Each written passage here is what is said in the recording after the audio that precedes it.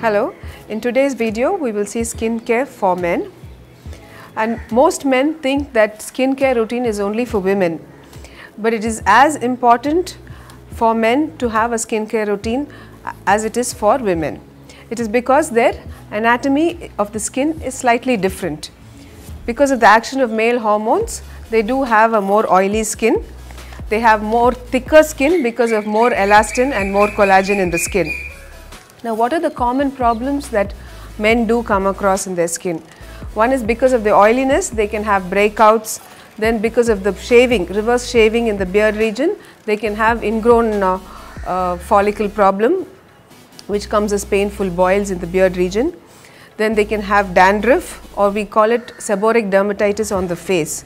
Now, these are the problems that are commonly seen in men. Now, men need to follow a proper skincare routine.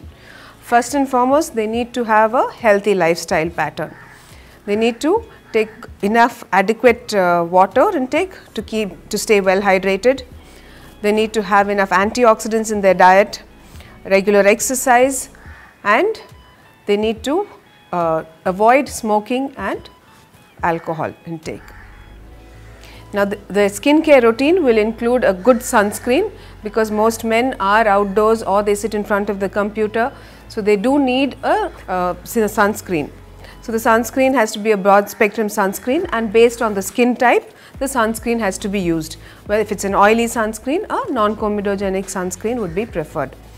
They also need to use certain products like retinols or vitamin A derivatives, vitamin C, based on their skin type, and we do prefer a slightly higher strength of the active ingredient for men because their skin is slightly more thicker.